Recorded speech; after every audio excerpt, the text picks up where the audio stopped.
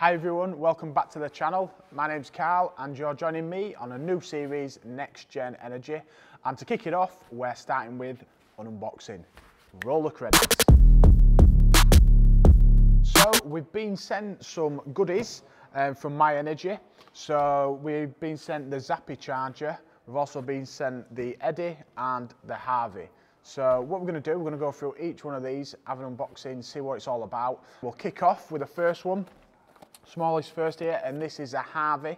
So like I said, this has been sent from myenergi, and first impressions, like I say, packaging on all of this is really good because you get some things sent through, and to be honest, it can get bad, that kind of stuff, but it all seems very well packaged. So yeah, the little Harvi itself, this is a energy harvesting sensor. So this comes as part of a kit. You can get everything as a kit. There is also a hub as well available from myenergi, but like I say, we're reviewing now the Zappy, the Eddy and the little Harvi. So let's have a close look inside. So inside you'll be given a little Harvi box here. You're probably wondering what it is. Basically this little device, very clever little device, is going to be used to basically send the information, the export and import information via CT clamps to the actual devices themselves. So obviously the Eddy and also the Zappy. So this is really good for the full installation. But yeah, looking at it, first impression is really good. It seems nice, small, compact, because you've got to sort of think of where this may be located.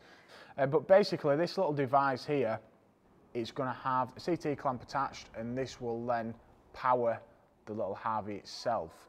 So it's not relying on batteries or anything like that. It's literally getting the energy from the CT clamp itself to power the little unit, and then this will be able to then transmit the signal over to the devices such as the Eddy and obviously the Zappy. Allow these devices to be able to look at how they will manage the load side of things on a customer's installation.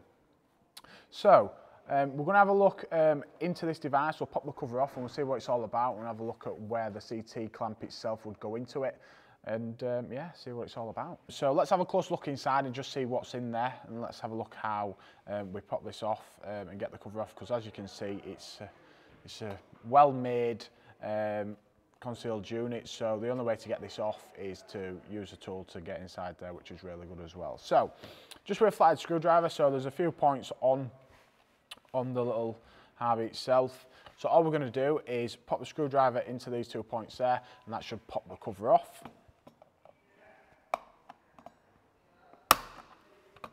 So once you've done that, the cover will just pop off, and as you can see inside, there's a few parts inside the actual Harvi itself, and these points inside are basically for the CT clamps connections to be wired in. So basically, we pop this one down, look at the current transformer that's provided, and like I say, with the myenergi kits, this is all provided as one package. So inside the box for this, you'll be given a current transformer, and this is a little device that clips around the mains tails, and so obviously you've got to make sure that depending how it's labelled up, it's got the house there, it's got the little arrow there, so that wants to be pointing to the house itself, so into the actual property. So make sure it's in the correct place on the tail as well, okay? So basically, once that's connected on and you've wired it onto there, you're going to have the positive and negative connections, which are going to be on the actual cable itself. And all you would do is put these connections into the appropriate input